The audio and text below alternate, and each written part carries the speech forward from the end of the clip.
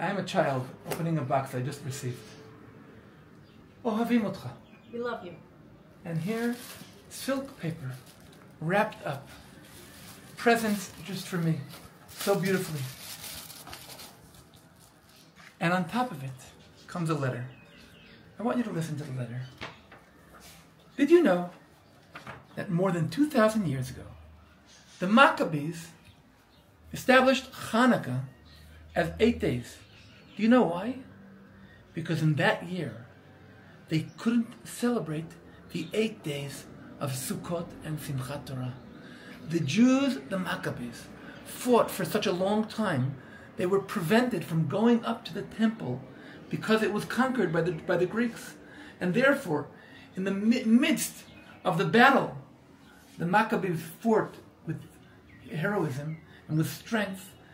8 battles, very difficult ones, few against many. And they brought to a great, unique victory.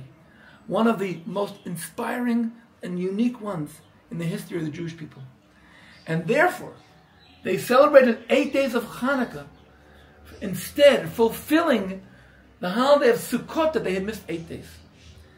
This year, holding on to etrog, lulav, they were holding on to the 4 species that we carry on Sukkot on Hanukkah that year. What happened this year? We couldn't celebrate the 8 days of Sukkot because the 8th day of Sukkot was destroyed by our enemies. Hanukkah, the first Hanukkah, was unique by the fact that it was fulfilling the Sukkot.